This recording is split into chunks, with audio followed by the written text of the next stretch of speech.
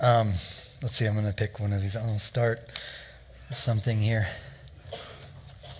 After the chastening of his baby brother in church, Jason sobbed all the way home in the back seat of the car. His father asked him 3 times what was wrong. Finally, the boy replied through tears, "That preacher said he made you promise to bring us up in a Christian home, and I wanted to stay with you guys."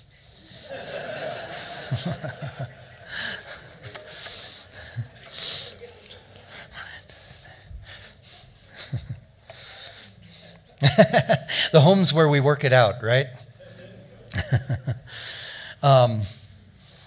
Just last week, I was given the gift of going to a pastor's retreat, a rest, refill, be inspired, and it was an extravagant gift. It was a great time. My biggest takeaway, and by the way, thank you for letting me get away and do that, so important. The biggest takeaway from me was like in the first 5 minutes, like the first introduction of the first session. You guys hear me talk all the time about presence because you know me well enough to know that I get that that's all there is. That's all that this is about. It's not religion. It's about the presence of God. So we're always praying, Lord, let your his presence is here no matter what, right? But we pray, make us aware. Let your sweet presence be so available to us that it's undeniable and we're touched by you and we're blessed, right? Well, this is what happens in the first 5 minutes.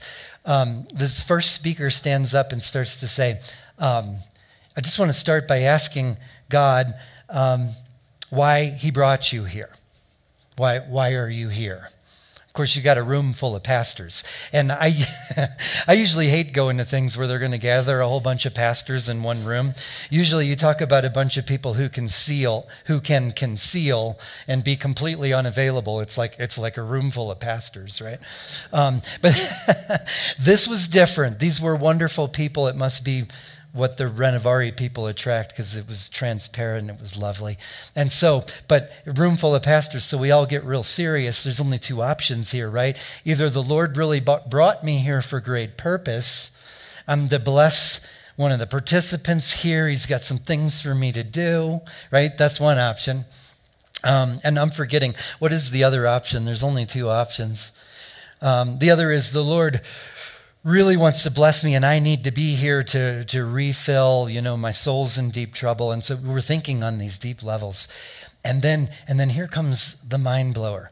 The speaker, she says, what if it's just, she said, we're always praying, Lord, may we have your presence. And she said, what if you're here because he delights in your presence? That he thought this would be no party at all if your presence wasn't here. And I'm going, you see me and these other pastors were sitting back in our chairs going, well, I was way off track. But isn't that delightful? I think that's true about you guys. I think the Lord, why are you here? Why are you in this community, in your family, in your ministry, whatever it is? Might it be that he delights in you so much that it just wouldn't be the same for him if it wasn't for your presence? Boy, that throws things upside down, doesn't it? But it sounds more right, doesn't it? He always shows up. The question is, did we? Amen? So I think for the month of May, I feel like that this month should be a party. I really do. The weather's changing. This is the season like when you're back in a school program. I'm thinking back to earlier days. This is when you start playing hooky, because the weather's so nice. How could I possibly go to class? I'm going to take an extra long lunch. How could I possibly return to work with the weather being this nice? And could it be that that's the image of God in you? Playing hooky? Like it sounds like a bad behavior. But God has some bad behavior, doesn't he? And I think this month we're going to look at what we're invited into. That's my plan. And I just want to start by going, how do you imagine God's personality? As I start to introduce this series. You guys hear me say it all the time. What does the Word of God say? Make no graven image of me. In other words, God says, do not make a dead image of me. That would be so unfitting, right? And so you hear me say all the time, the image we have of God affects everything, doesn't it? It affects the way we pray, the image of him that you hold. It affects the way you approach Scripture, the image of him that you hold. How you interpret what you read in the pages of your Bible, how you invite the Holy Spirit to open your eyes to something new in his word, all begins with how you see him, doesn't it? What is his personality like? And so I sort of want to start this series. This series is going to be the playfulness of God. And I just want to ask you simply and straight up, does your understanding of God's personality include playfulness? Is he playful? I got some really strong yeses. Does he play with you? Me too. Me too. How often do you think he's trying to play with you and you're missing it? Because I don't know, my personality, I was accused of being far too serious when I was like 8 years old. I was already too serious. And so how much of the time do I miss the playfulness of God when he's actually trying to play with me? Do you think you do that sometimes?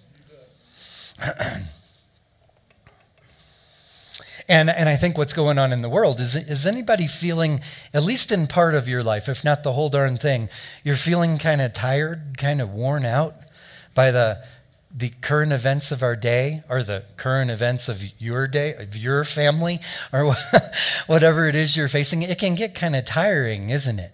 And you almost start to look around going, God, where are you in this? Just me? No? You too? Okay.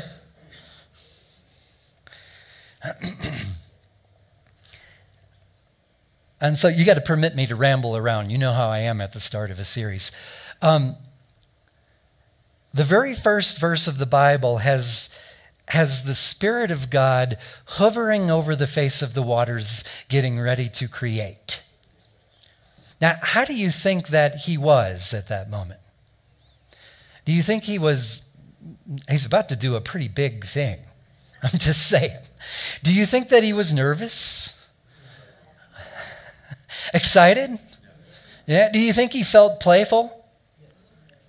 Now here's the real question. Do you think he approached it like an engineer? Or do you think he was more like an artist, almost wondering what's going to happen?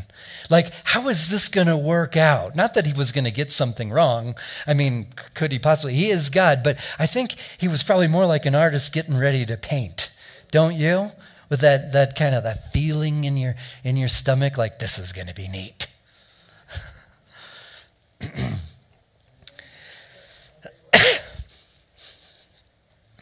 Now, here's another one for you.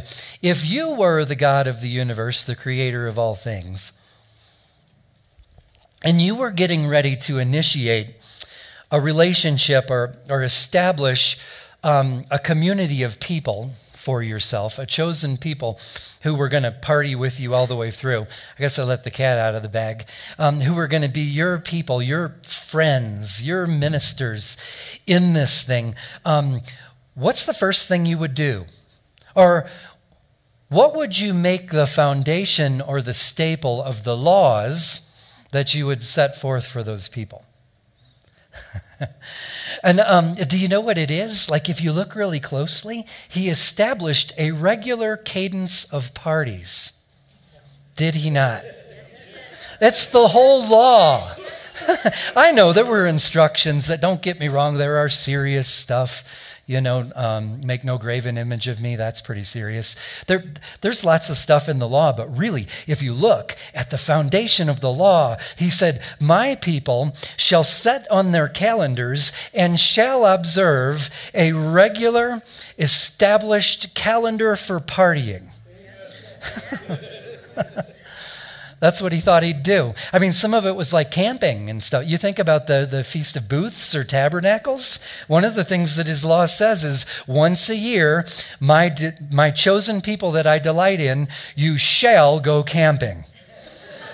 You shall erect your tents, and kind of like Elder Paul does on the men's fishing retreat coming up in June, you'll set up a kitchen because there's going to be feasting at my campsites.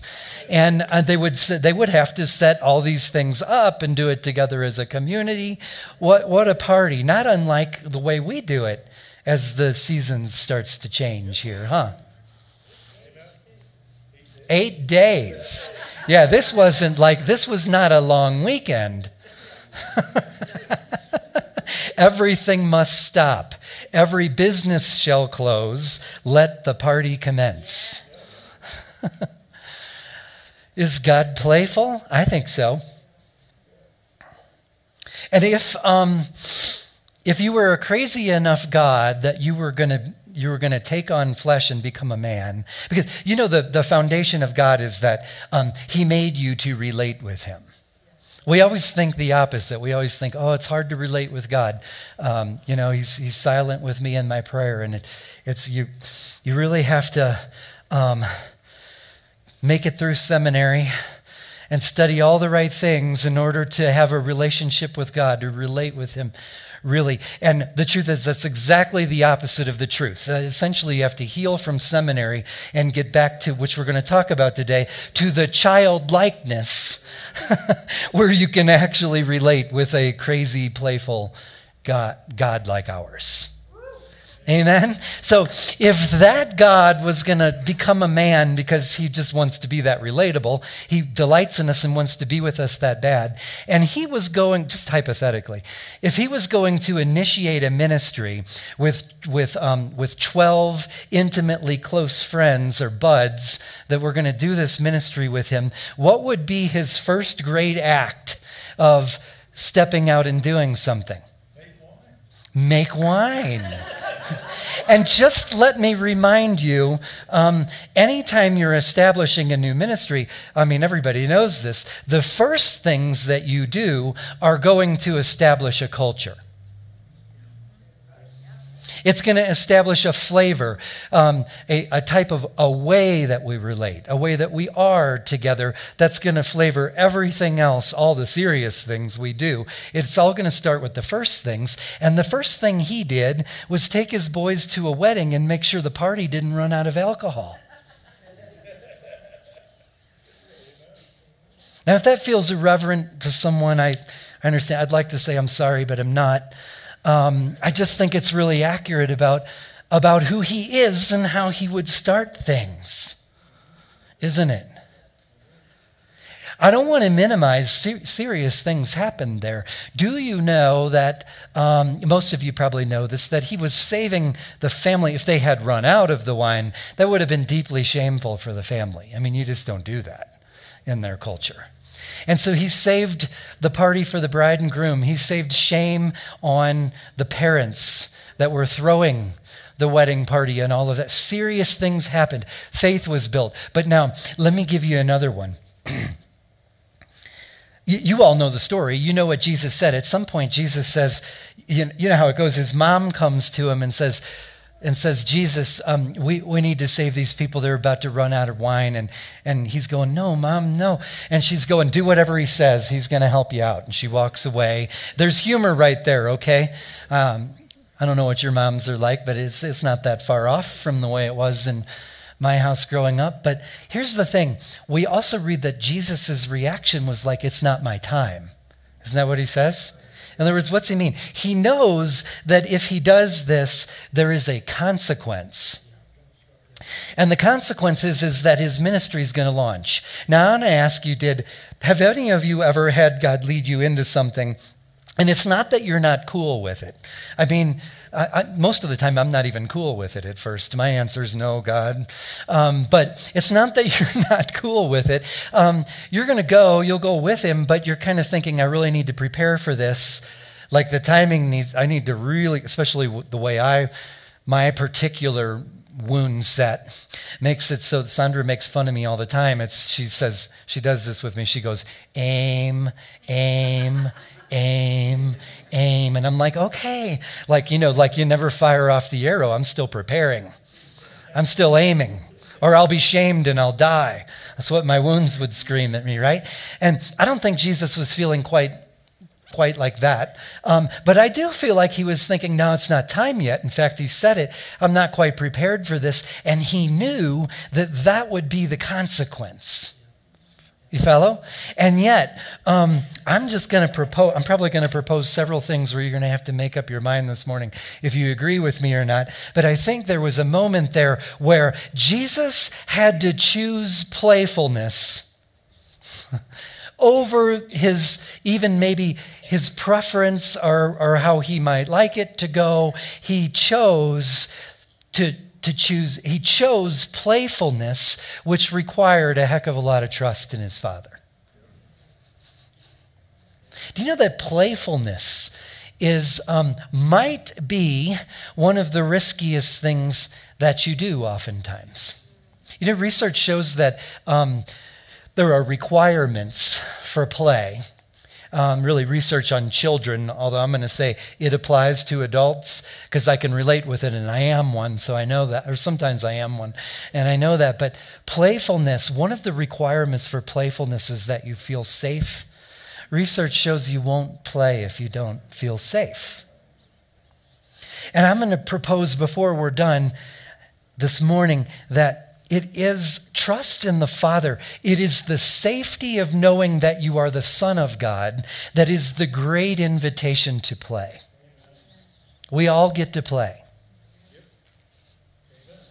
It requires the healing of knowing I have a trustworthy Father who invites me to play, and so therefore I'm safe enough to accept the invitation.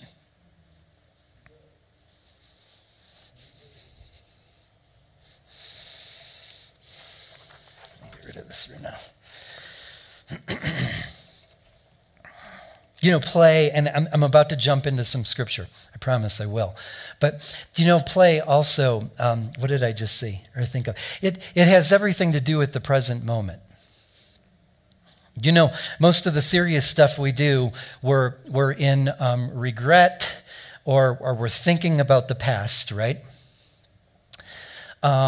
And we might be doing something in the present. We're kind of partially available for the present moment in most serious things. And we're also worried about the future, right? We're worried about how this is going to go, what's going to happen. We're running what-if scenarios in our head. But do you know that play is absent of worry about the future, and it's absent of regret about the past? Play, and I'm going to suggest in the playfulness of God, play is something that is completely about the present moment.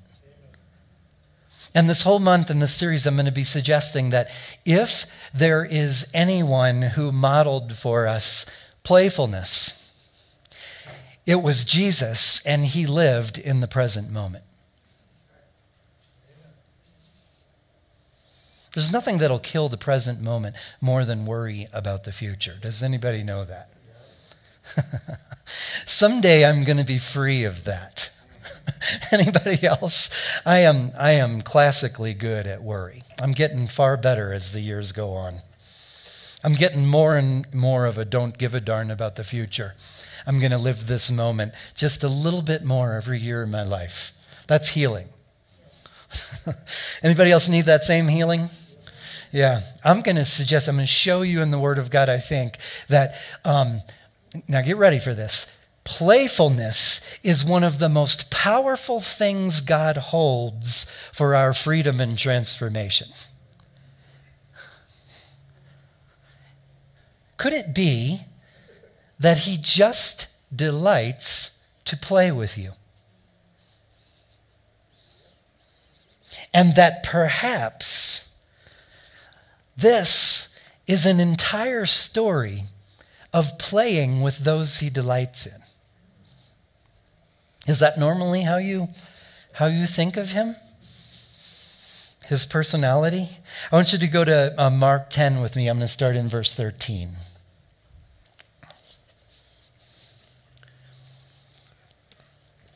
Generally speaking, who plays better than anybody else? Kids. Yeah, children play. I've noticed my son, he'll turn anything into play. I mean, even when we have a work day and we'll be kind of like, say, we're cleaning up the yard and, getting ready for summer and that kind of thing. And I'll be like, well, we need to get some fresh wood over by the fire pit. We're going to have some great days this summer at the fire pit. And I'll tell him, can you haul some of the wood over here so it's right here by the pit? Sure. The next thing I know, he's got the four-wheeler. He's hooking up a trailer for like 10 sticks of wood. And I'm sitting there going, oh, thank you for your help. That's going to take like 45 minutes longer than it needed to take. But you see, for him, it wasn't work to begin with. He was playing all along. He wasn't coming up with the most efficient manner of doing things. He was coming up with the most adventurous, wildly fun way to get this done. And I'm the adult over there going, son, like, do we have to do it that way? Children just play, don't they? Here in Mark 10:13, reads like this. Then they brought little children to him that he might touch them. But the disciples rebuked those who brought them. But when Jesus saw it, he was greatly displeased. He was greatly displeased over that. And said to them, let the little children come to me, and do not forbid them, for of such is the kingdom of God. Assuredly, I say to you, whoever does not receive the kingdom of God as a little child will by no means enter it. And he took them up in his arms, the kids, that is, and laid his hands on them and blessed them. That's a pretty serious thing Jesus just said. I know you've heard it before, but try to hear it for the first time. Whoever does not receive the kingdom of God as a little child will by no means enter it. That makes me think it's pretty important that we understand how a little child receives things. In fact, let's throw some things out. How do children receive things? How do children go about their world? Hit me with some. Innocence, okay? They're not all riddled about the past, feeling guilty about the last moment, are they? And what'd you say? It's free. Free. They're just free. Unabashed, okay? Say again? Joyful. Uninhibited.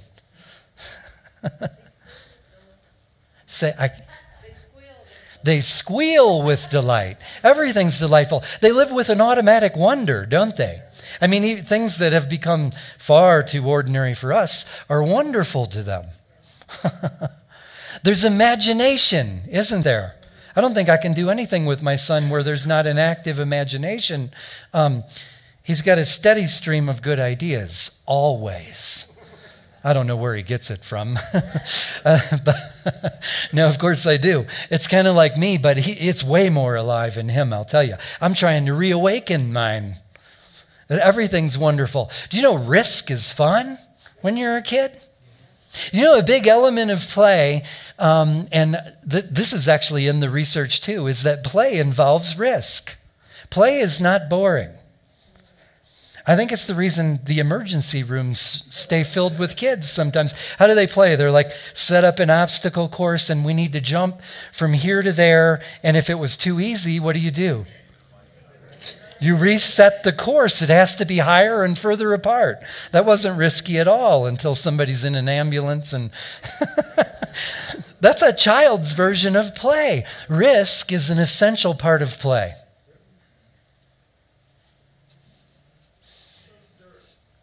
Dirt. Yeah. Messiness and mud is essential to good play.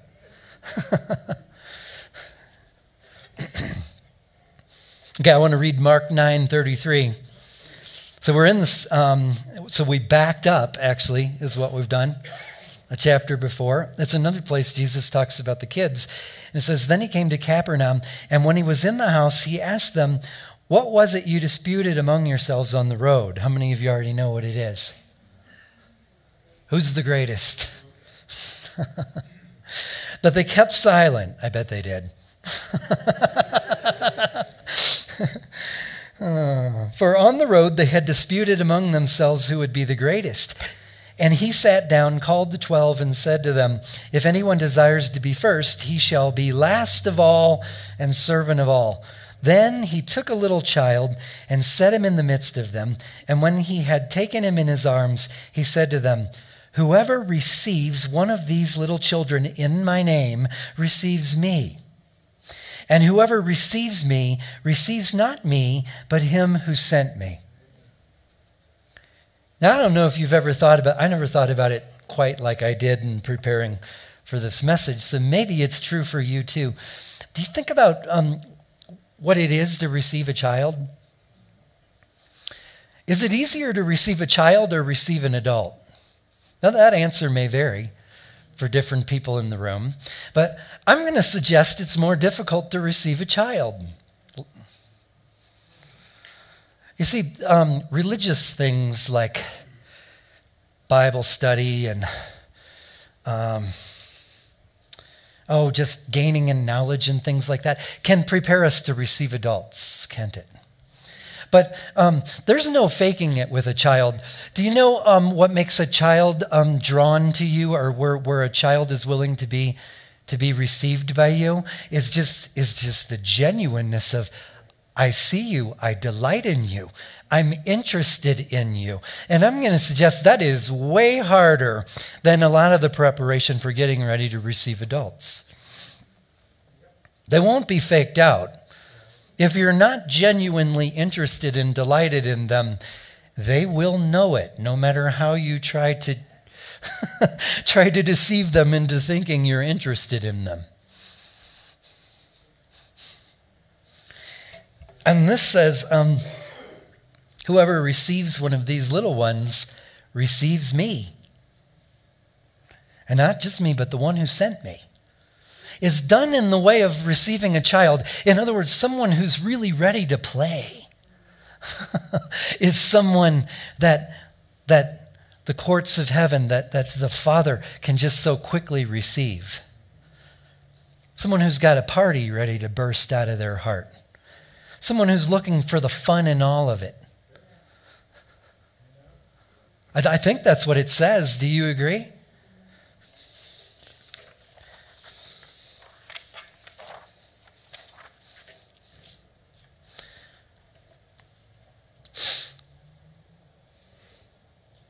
One of the other things they said at the retreat, and I'm going to jump into another scripture here, but one of the things they started out with at one of the sessions was, do you know that the kingdom of God is not in danger? This one wasn't received so well. I'm looking around the room like, how are these guys going to react to this? Like, it was so entertaining to me. Some people sat back in their chair like, there's a war going on. Like, you can almost read their minds, right? You can almost see their brains smoking like, there's a war going on. Do you know truth in those kinds of ways will affect everything? Like, I really think, which I mentioned already, but I think about prayer. How often do you sit down where you're like, is prayer playing with God because you know he's good for it? Or does it get really serious where it's like we're gathered here for warfare? You know, and you're almost going into it with like you can hear the Twilight Zone music in the background, like we're about to do this serious thing. And God's just sitting there going, oh, my kids are here to talk to me. What do you want me to release from heaven? I think prayer is supposed to be play, even the warfare part. Amen? I think, what did they do? In war, the worshipers were sent first. Why? Worship is one of the greatest forms of play. It was going to be like children that they were going to win war. By singing songs in praise to God, Yeshua, they were going to win war. They were going to be victorious in battle through play.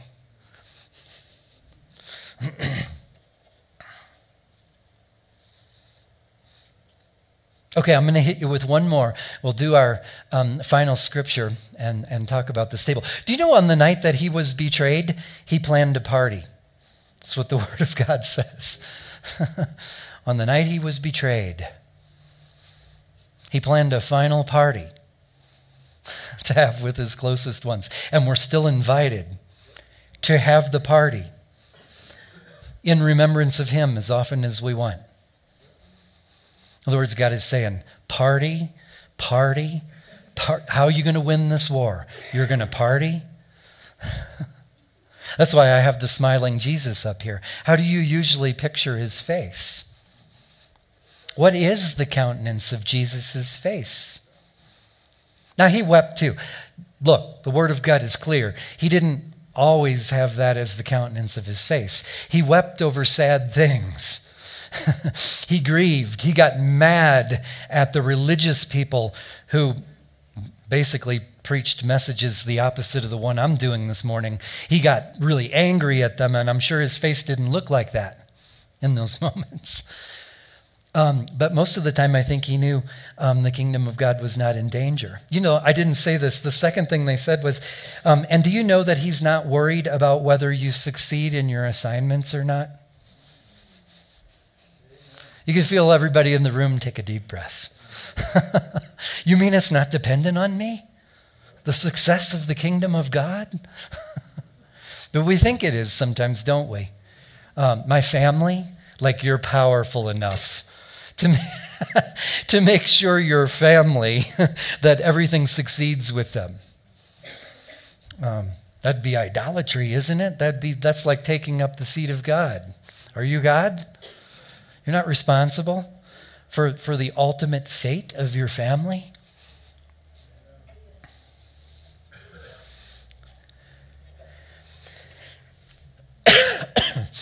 So some of the things we're going to do during this series, and now I'm going to go in, this is getting ready for the final scripture, the final passage I want to look at. We've done this before here, but we're going to ask God for the miracle of being able to look at stories that you very well know, stories of Jesus and maybe even some Old Testament ones, with fresh eyes, like a child, with a curiosity and a wonder, trusting that God might actually want to show you something that you've never seen before or in a totally different way than you've ever read that story before. Now, here's your mission if you choose to accept. Today, and probably through this series, we're going to read these stories, and we're only going to do one thing. We're going to look for the playfulness of God. Does that sound good? Okay. So turn to Mark 14. And while you're turning there, we're going to start in verse 22. And y'all know this story very well. This is Jesus walking on the water. Okay? I want to tell you, if we backed up into Scripture, which we're not going to do, but just go to like the sequence of what happened right before this, there are really two things right before. One is John the Baptist has been executed. In other words, here's what we got to tell you. This is the context of the story we're reading. In other words, Jesus, that's his cousin, right? They were probably childhood buddies. They played a lot. And they probably talked to God together. They probably prayed together. They dreamed things together about what would come, like we do when we have healthy moments in childhood. Maybe I should say, like we're supposed to do, and some of us do. Okay? That would be with John the Baptist, and he was just executed. So in other words, this is a time of deep grieving for Jesus. It's fresh. I mean, things aren't going wonderfully. In the context for Jesus, he's very relatable. He has grief. He just lost a loved one, and he is in a season of grieving, loss. The next thing we know that comes just next, before what we're about to read, is that the ministry is now vibrant. In fact, what the Word of God records is what Jesus just told the disciples before he sends them out on the sea. The sequence before is that he says, "Go rest." And it actually records that they're so busy with ministry that it literally states that they didn't have time to eat. That's how busy they are. It's okay, you can have seasons like that, right? But in other words, it's also a season of extreme industriousness. They are working to the point that Jesus says, okay, I know what you guys need. You really need rest. You need to go off, find a place away from everybody where you can rest, you can eat, that kind of thing. That's the context, those two things. Hard work, grieving, And Jesus recognizing that what his disciples really need right now is rest. That's how we enter into what we're reading here. And so I'm starting in verse 22. It says, immediately Jesus made his disciples get into the boat and go before him to the other side, while he sent the multitudes away. And when he had sent the multitudes away, he went up on the mountain by himself to pray. Now, I'm not going to linger here too much, but it would be amiss not to stop and go, you see Jesus following the advice he's giving to his disciples, right? He's going to refresh. Where is the place of safety that restores adventure and play and joy in the things that we do? Well, the safest place on earth is your Father, right? So he goes off to be by himself, to be with his Father. That's recorded here. Now, when evening came, he was alone there, but the boat was now in the middle of the sea, tossed by the waves, for the wind was contrary. So now you know the story. These disciples are out in the middle of the sea, and they're battling a storm. Anybody have a storm or multiple storms going on in your life right now? Couple people? Okay. So you're the ones who can relate to this story then, those of you. Verse 25, now in the fourth watch of the night, Jesus went to them walking on the sea. Now I'm just going to, seriously, just stop for a minute. Have you ever done this before? What is he doing? Is this playful? Is he being playful? Have you ever thought of it that way before? I'm going to propose, how could he not be playing? I mean, give me a break. He's walking across the sea. And I can sort of picture this if it was like glassy water, like you can kind of see Jesus walking on the water. But this is in a storm. It's not even flat. It's like waves and stuff like that. And he's walking on the sea. What do you think his face looked like? Really serious and austere? I bet it was kind of like that. Especially knowing kind of what he had planned up. Like so he's walking out to the boat, and he's got to be, let's put this in reality, he's got to be imagining, I'm about to get in contact with the boys. That's got to be a fun thought. Come on, seriously, think about it. And I'm going to prove it. This is wrought with playfulness, and I'm going to show you. So, and when the disciples saw him walking on the sea, they were troubled, saying, "It is a ghost," and they cried out for fear. Now, I don't know about you, but my least favorite joke in the world is like when somebody like hides in the dark room, and when you come in, they scare you. I never think that's funny.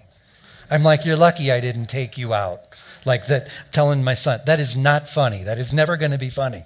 I have no sense of humor over it, being scared like that. But seriously, in this moment, okay, now do this with me. Jesus is walking on the sea. They think he's a ghost, and there's some fear going on. They're going, whoa, what's going on here? They're freaking out. And how's Jesus feeling? I mean, what's Jesus doing? Is he being playful?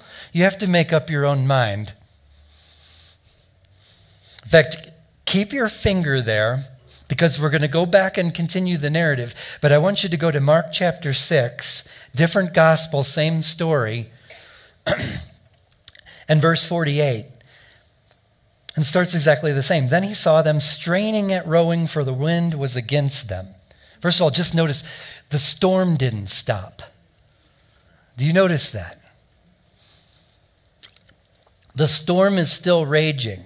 And why do I take time to point that out? Do you know, you've got things that are raging, you've got things out of control, you've got storms in your life, but might it be that God is actually inviting you to play with him in the storm? In the midst of while these things are going on in your life, there's a smile on his face, and he's inviting you to play with him. Because might it be that play is one of the most powerful ways for him to get you back into intimacy with him, and so that you can actually walk out the storm.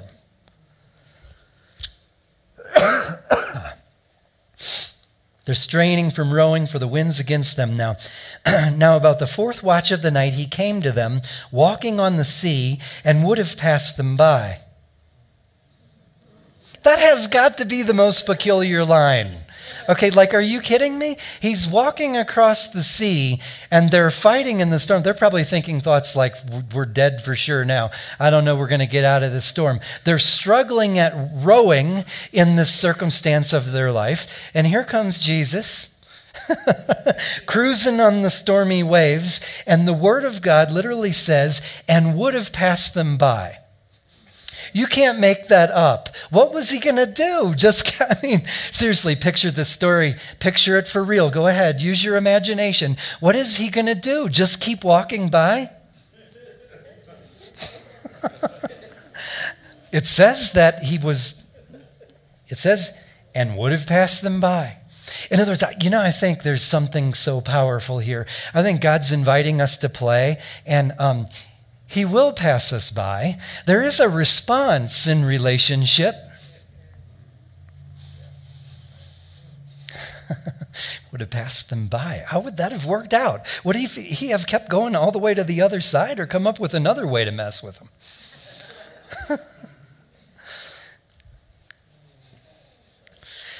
Goes on, verse 49, and when they saw him walking on the sea, they supposed it was a ghost and cried out, for they all saw him and were troubled.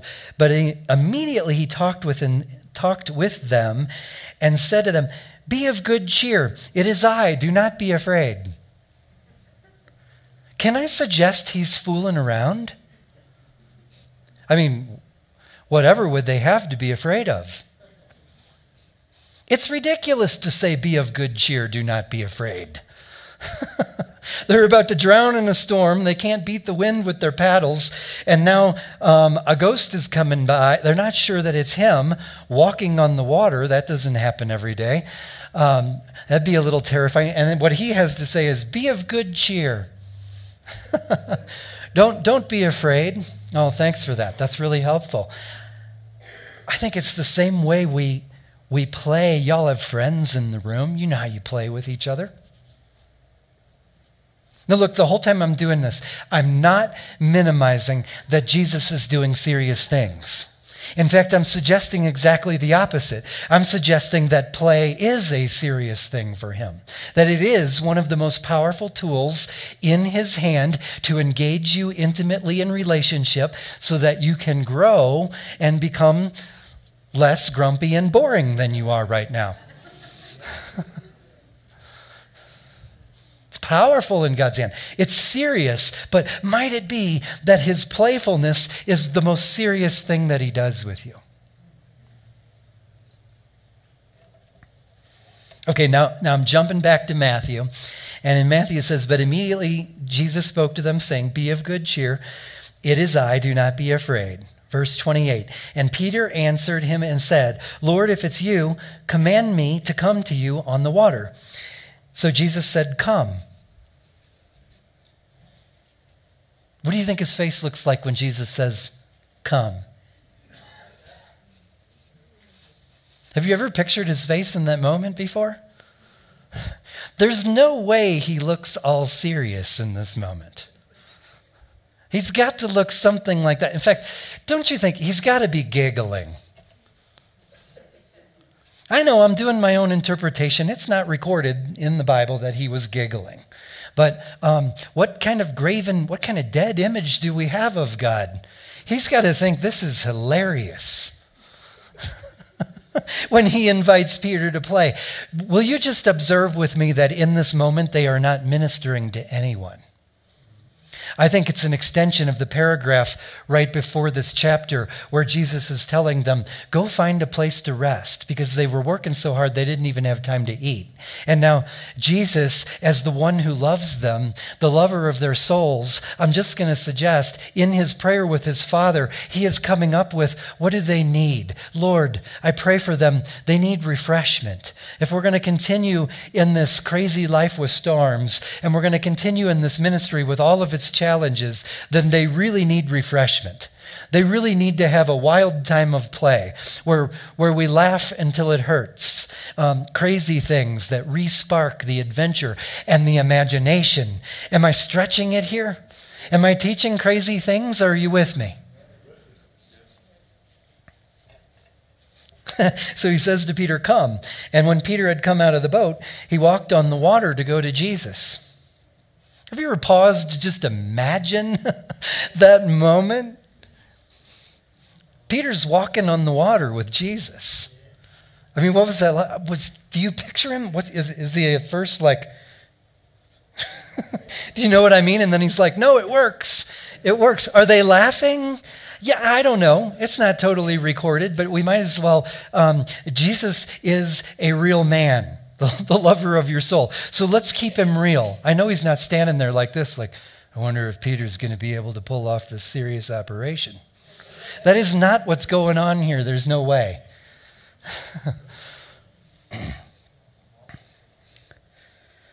And it goes on and says, but when he saw that the wind was boisterous, he was afraid, and beginning to sink, this is Peter, he cried out, saying, Lord, save me. And you know, we've all heard the sermon on this. I'm sure I've taught it probably more than once, to where the whole idea is you put your eyes on the storm, you put your eyes on the crazy, crazy hard stuff, and you're going to sink. You keep your eyes on Jesus, and you stay above the storm. You stay on top of the water. That's always how we teach it, right? And I don't want to minimize that. I think that that's true. That is a serious thing that Jesus is doing here. But on the other hand, it was pretty probable that, don't forget, the storm's still going. Peter was going to sink, wasn't he? I don't think it surprised Jesus when, like, it was working out for a minute. And I think Jesus is standing there going, hang on a minute.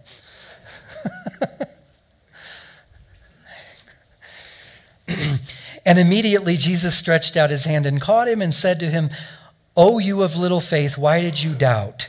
And when they got into the boat, the wind ceased. Now let's slow down here for a minute.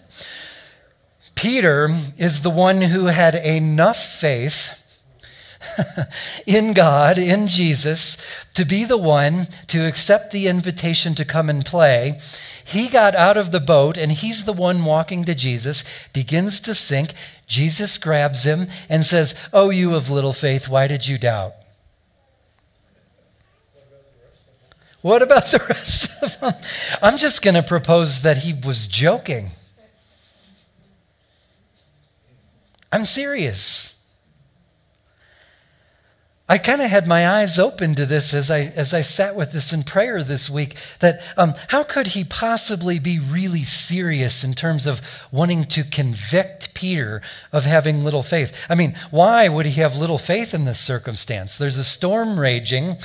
For the first time in his life, he's walking on the surface of waves with a wind, and now he's sinking, and Jesus grabs him. How could he possibly be entirely serious when he says to Peter, "Oh, you of little faith, why did you doubt?"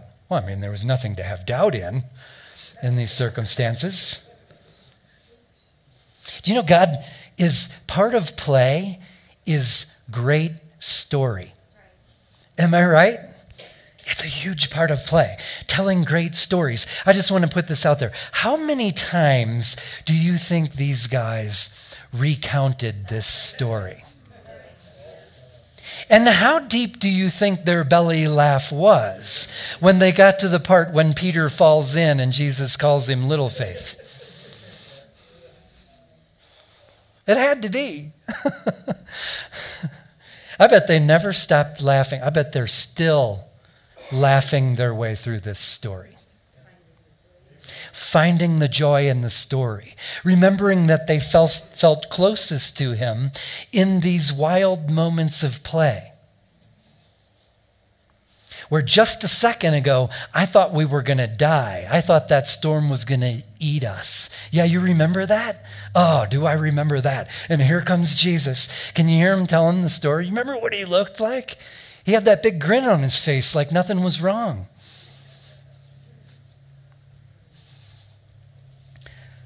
The playfulness of God. And then the last verse I'll read is verse 33. Then those who were in the boat came and, actually I'm skipping something that I can't skip. Do you want to see the humor of God? Verse 32. And when they got into the boat, the wind ceased. You have got to be kidding me. It might have been better, unless we want to interpret this too seriously, it might have been better to have Peter walk on the water for his first time with smooth water. Except for the wild playfulness of God. I think they laughed about that. Got in the boat and it gets nice and still. I don't care who you are, that's a sense of humor. That's a great story that glorifies God and draws people into friendship with him. Who's your God? Tell me about him again. That's a crazy God that you know. I know, you should hear the other stories I got. You follow me? Actually, put this out there. Could it be that he is authoring storms in your life because he can't wait for that time when you actually respond to his invitation to play? Could it be? And you see the majesty of God because he's wild enough to allow a storm in your life so that when you actually accept his invitation to come out and play with him, it's going to be a wild time of play and laughter because of the storm. Might it be that he's far more playful than you think he is? How many ways could he have done this story? Did it need to be exactly this one? I'm going to suggest to you, this is a playbook. It's a book of play where he is so delighted with his people that he's planned adventures infinite. I'm going to do this with you, and I'm going to have this crazy time with you. You follow me? There's a place in the Bible, I don't know where it is right now, where it says if all the things of Jesus were recorded in this book, there wouldn't be enough, something to the effect, there wouldn't be enough libraries in all the universe to hold it. Those are your stories of play. And I think he's always inviting. He's always good. Not just in the good times, okay? Listen to me. We've got to get this. The safety to play is not in your circumstances. And it never will be. The safety to come out and play, because we all get to play, the safety does not come from your circumstances. Peter did not get the safety to play from the storm, from the circumstances. You follow me? Where's the safety to play? From the Father. I'm a child of God. I know the end of the story. I know he delights in me. I know he doesn't care. He doesn't even care when I have bad behavior. It doesn't scare him. He still looks like that. Because he delights in me. He is always inviting me to play. The safety to come out and play is from a good, good Father.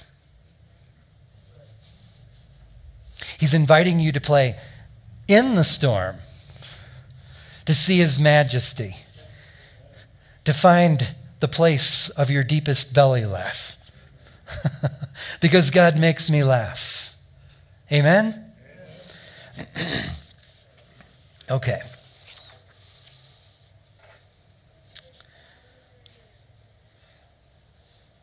Just make sure I don't have anything else to say.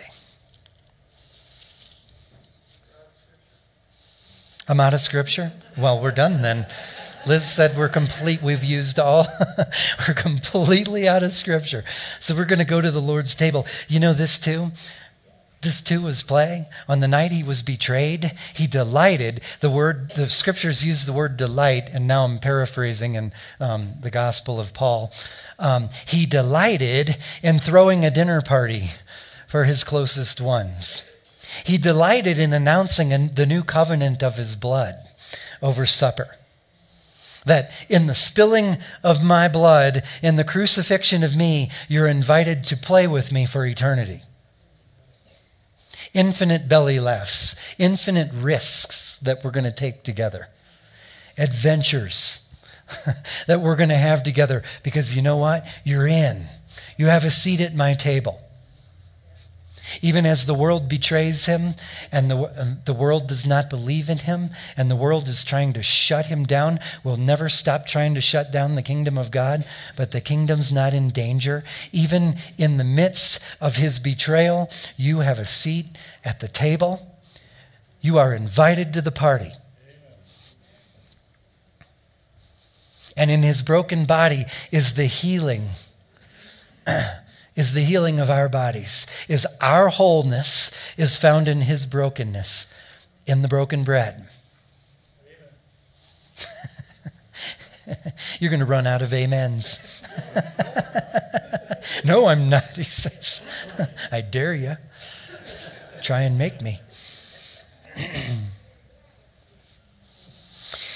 You have a seat at Jesus' table.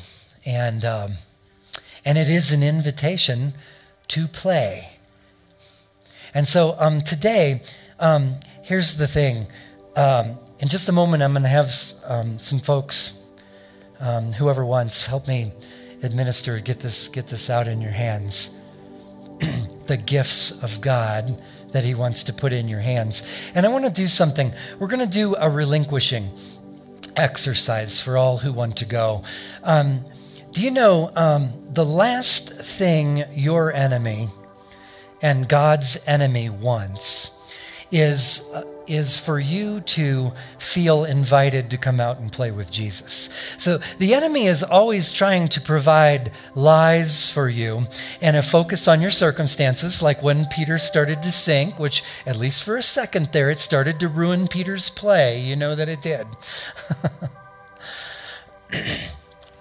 He is always trying to create and give you things that get in the way of being absolutely free to play with God. Do you know there's no circumstance worth giving up God's invitation to come out and play? No grief, no calamity, no struggle is actually powerful enough to force you. You have to choose to give up your playfulness with Jesus. That's a choice. And so we're going to do a relinquishing thing over the Lord's table, because I believe sometimes the way to get back to that freedom where we belly laugh with Jesus, where we do risky things and play and see how far apart we can set apart the leap just for the fun of it with Jesus and those kinds of things, to get back to that, we have to relinquish something. We have to let go of something that's in the way of our play. Something that's in the way of the safe feeling we have with the Father that says, I get to play too. Do y'all resonate with that? Okay, if I could get five men, women, people, come on up, anyone that's willing to help, and we'll get this distributed. We do need one of you to distribute out into the fellowship hall, and we'll pray over the meal when you guys are finished distributing. Thank you, guys. Just hold on to it when you get it. We're going to do this together. We're going to play together. You know, that's the other one I didn't talk about. You know what's essential to play? Not that it's impossible to play alone, but I think the only reason we can play alone is because we're never alone. It is the breath of life. It is the breath of God in us that makes it. Some of my best plays when I think I'm alone, but I'm not alone. It's really the communion with God in that play. But play is relational. Period. It's impossible to feel entirely lonely and play. That's another thing that research shows.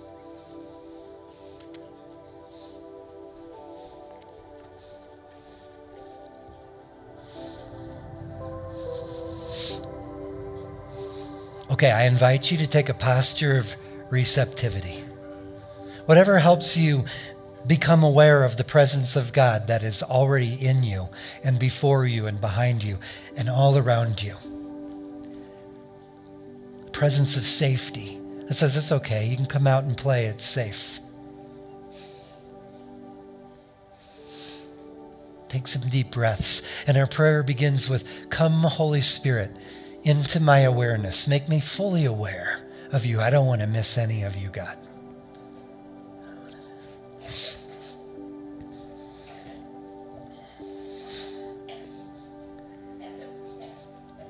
Thank you, Jesus. And then to begin this exercise, I'm going to give you a moment to sit in the Holy Spirit with this question. Holy Spirit, what is it that most gets in my way of feeling free to come out and play with you, to accept your invitation to play?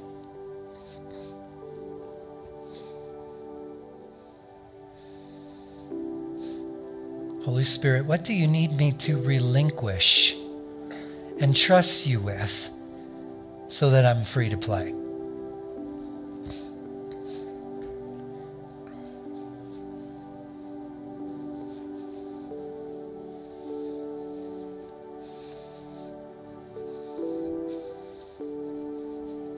Okay, y'all got something? Give me a nod if you got something.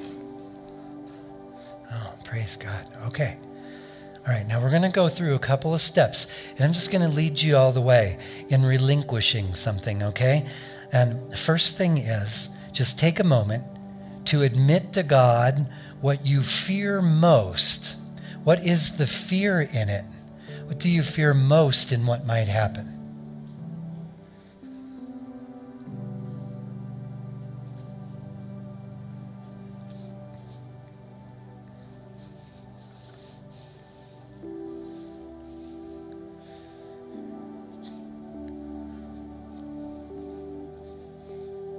Now take a moment to just take the whole situation and place it in God's hands. You might even have a picture of doing that. Okay, now this next step will require trust. And before I give you the step, I want to let you off the hook. You might have, with this particular thing, a little tiny seed of trust.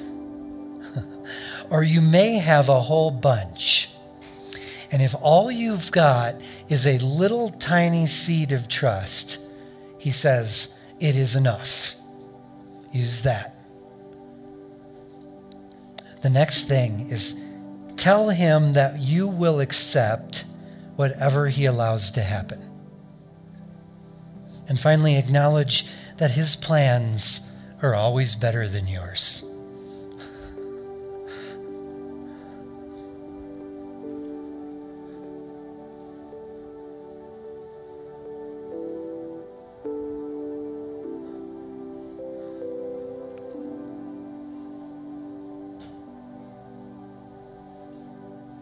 And that's relinquishing something.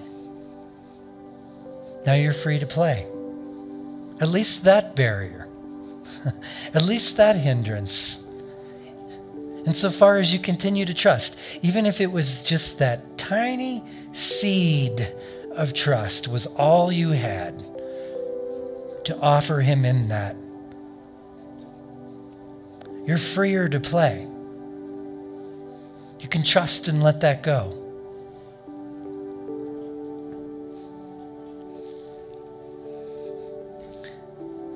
And so now we're going to accept his invitation to play. On the night he was betrayed, he said to his disciples, we're going to play. And he took bread and he broke it and said, in my brokenness is your wholeness. And we accept the wholeness, even the wholeness that comes in relinquishing, like we just did. And his invitation to you now is take the bread and consume him fully and accept the invitation to play.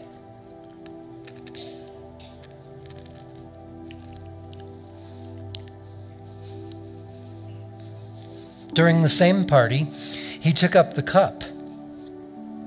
And he said, "This is the new covenant of my blood. This is your irrevocable invitation to be a part of my party for all of eternity." And so what I want to do today, I want to play a little bit. I want to make a toast to Jesus as we do at parties. And so all together now, will you raise your cup? And we say, we toast you, Jesus. We thank you for your grace. We thank you that your invitation to us is to play with you forever. Play that is full of belly laughs and risk-taking and unknown destinations. And all the intimate relationship that comes with it, playing with you. We toast to you, Jesus. And if you agree, just say, "Here's to Jesus." And we take the cup.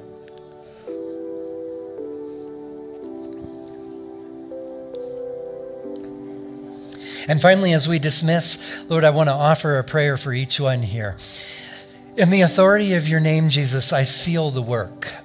Any word that you've spoken this morning in someone's heart, the most powerful thing in the universe, your word, any word that you've spoken, I ask, Lord, that it would find rich soil, that it would be protected from the evil one, that it would be untouchable and will not be stolen in the name of Jesus. And Lord, I just ask that you will lighten their awareness in the days ahead, in this beautiful weather that you're blessing us with. And as they step out of this place in the days ahead, will you just lighten our awareness to all of your thousands, your millions of invitations to play with you, to have fun, accept your invitation to laugh, your invitation to take a risk and trust you with it. All the fun and the joy of seeing the fruit of playful risk-taking. And that we will become more and more aware of your playfulness. Thank you for calling us friends. I thank you that when I was young, I struggled over just being invited by anyone to play. A lot of rejection. And Lord, I know that there is never rejection with you. And I just want to thank you that you've called us friends. You've decided that we're the ones that you delight in, and you just want to play with us. And that blesses me. And so, Lord, I ask that blessing, the awareness of that blessing would just come to them again and again and again in their days, even while they're in the middle of the hard thing or the storm. That they would hear your voice saying, "Come on, play with me." We love you, Jesus. Amen.